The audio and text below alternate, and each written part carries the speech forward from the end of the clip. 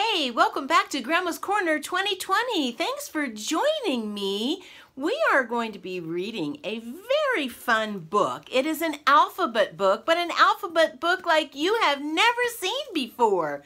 This one's called the Icky Bug Alphabet Book. And it's got so many cool creatures in it. You're gonna love it, because I love it. So thanks for joining me. And as you can see, I have my entourage who also decided to come and join me today. All right, guys, ready? I think they're ready. Here we go. A. A is for alphabet book. A is also for ant. Ants are hard workers. Ants are able to carry things that are larger and heavier than they are. They always seem to be trying to build something. A. Next letter. B. B is for bumblebee. Because the bumblebee is furry, it is able to stay outside in cooler weather than other types of bees. Bumblebees fly from flower to flower collecting nectar to make honey. B says B, B. C. C is for cricket. The cricket likes to hide under things. It makes noise by rubbing its wings together. Isn't it fun to listen to lots of crickets at night? C. K. C actually makes two sounds, soft C and a hard C. D. D is for dragonfly. The dragonfly has 4 wings. When the dragonfly stops flying and takes a rest, they are unable to fold their wings back. So their wings always stay out, just like you see in the picture. Now, other insects like beetles, they can fold their wings up, or a ladybird beetle, but not dragonflies. Get ready. E. E is for earwig. No one seems to know how the earwig got its name. It does not crawl into people's ears. It does have a pincer at the tail end of its body. So you want to be careful with those. They will pinch you. All right, what's the next letter? You got it, F. F.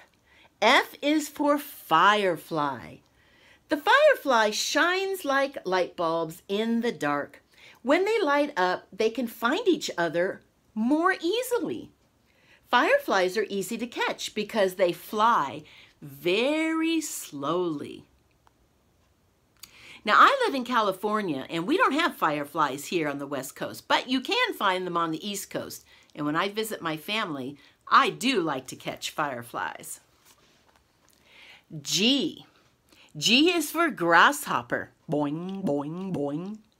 Grasshoppers can jump really well. If you try to catch one, it will usually jump away just as you are about to touch it. G. All right, next letter is H. H. H is for horsefly. The green-headed horsefly has pretty eyes, but it has a terrible bite. If one of these lands on you, be careful. Yikes! Push it away! I think these are the ones that get on horses. Drive them crazy. I. I is for Io moth. The Io moth has 2 spots on its lower wings that look like eyes. When birds go near these moths and see the spots, they become startled and fly away. All right, after I comes the letter J. J is for Japanese beetle. These beetles love to eat flowers. Sometimes they eat so much that they cause lots of damage to plants. K. K is for katydid. Katydids, like crickets, make noise by rubbing their wings together. The noise they make sounds like their name. Katydid, katydid, katydid, katydid. Sometimes they say, Katy didn't. Ha ha, funny joke. All right, after K, A, B, C, D, E, F, G, H, I, J, K, L. L is for ladybug. The insect is really called a ladybird beetle. They are so round it's hard to believe that they can fly, but they can.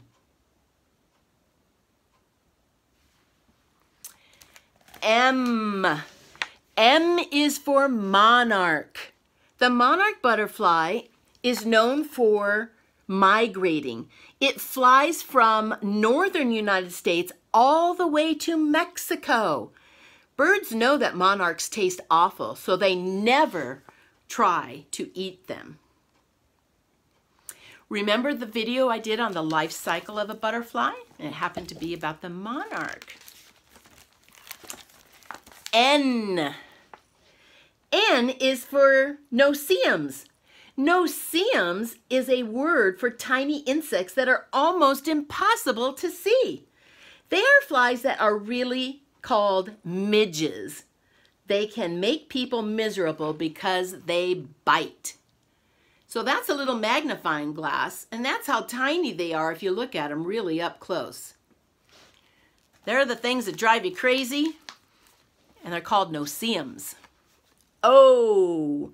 O is for orb weaver. Spiders that make round orb-shaped webs are called orb weavers. Many people are frightened of spiders, but most of them will not hurt you. We learned about these in the last video I read called spiders. P. Oh, Rollin and James, you love this one. P is for praying mantis. It's called a praying mantis because it looks like it is kneeling and praying. Gardeners and farmers like them because they eat pesky bugs that are harmful to vegetables and other plants. Good job, praying mantis. Q. Q is for queen bee. In a beehive, there is only one queen bee. She can lay thousands of eggs per day. All of the other bees in the hive take good care of the queen bee. She's also a lot bigger than the other bees.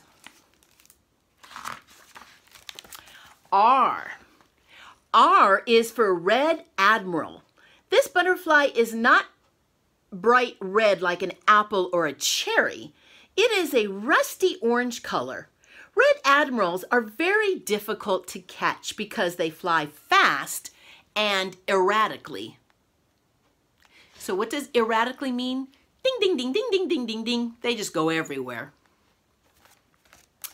S. S is for scorpion. Scorpions are really scary looking.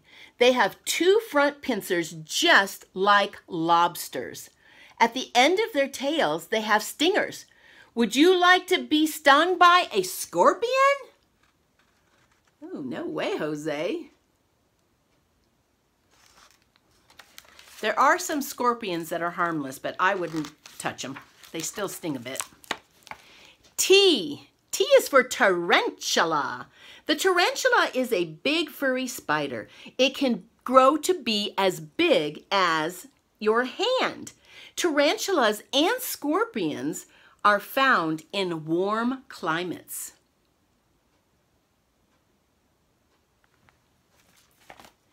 U. U is for unfinished painting. On this page, the illustrator forgot to finish painting the picture. So maybe there isn't an insect or a bug that starts with the letter U. So the author had to get creative and say that the picture was not finished, so they called it unfinished. However, U is for unicorn beetle. Okay, that's better. Now the illustrator has finished the painting. The unicorn beetle has a single horn sticking out of its head. Oh, that author fooled us. Pretty tricky. V. V is for velvet mite. These creatures are red and so small that you can hardly see them. About 30 of them could fit on the fingernail of your hand. That's pretty tiny. You can get 30 of them. The fingernail on your hand or your thumb. W. W is for water spider. The spider makes its home underwater. It weaves a special web which allows it to bring air under the water. It catches and eats things that swim or float by. Kind of like a scuba diver, do you think? I think. X. X is for the marking on the back of this bug. We could not find a bug whose name began with the letter X. This bug is called a cotton stainer. Now I am going to talk a little bit about this because a true bug actually has an X on its back. So that's how you can tell it's a bug as opposed to a beetle or a fly. This is a true bug with an X. And those are actually wings that are folded. Y. Y is for yellow plant bug. This bug is very easy to see because it is a bright color. It has 6 legs just like all other insects. Now, do you see the X on the back?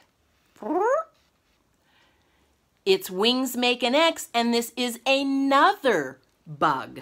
A true bug. Z. Z is for zillions of zebra butterflies. Zillions of them flying all at once would be a beautiful sight to see. Wow. That's so cool. Now we have gone through the alphabet. On this page are some wicked, icky bugs. Mosquito. Well, thanks for joining me. I love learning about insects and animals and arachnids and all those fun things. I know I've done a couple of videos on them. You should find my video about the difference between an insect and arachnid. And I'm going to do more stuff about science because I just happen to love science. So thank you for subscribing. Thank you for joining me. Hey, good night, all my friends. We're going to go to bed now because we're already in our nighttime gear. So you have a good evening and ta-ta for now. Bye-bye.